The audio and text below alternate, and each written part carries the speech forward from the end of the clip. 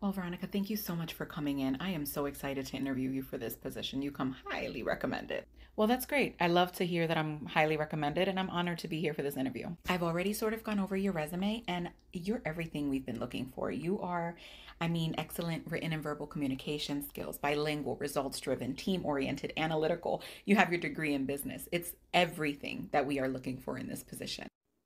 That's why I applied because I've worked really hard to hone in on all these skills, and I feel that I can be a great asset to your team. There's just one thing we need to discuss. Under salary, you listed that you would settle for no less than 95K. That's a little over what we're willing to pay for this position. You know what? That's okay. It is okay. Okay, that was easier than I thought. What do you mean though? What do you mean it's okay? Like, do you accept the job? I'm willing to negotiate, so let me know which qualifications you want me to exclude from my resume, and then we'll start over, and then you can let me know what you're willing to pay me for the qualifications that remain.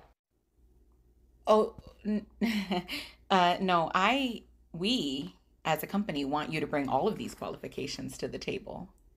I don't want to exclude any of them. I mean, you have a list of very, very admirable qualities. I would like for you to bring all of them to the table.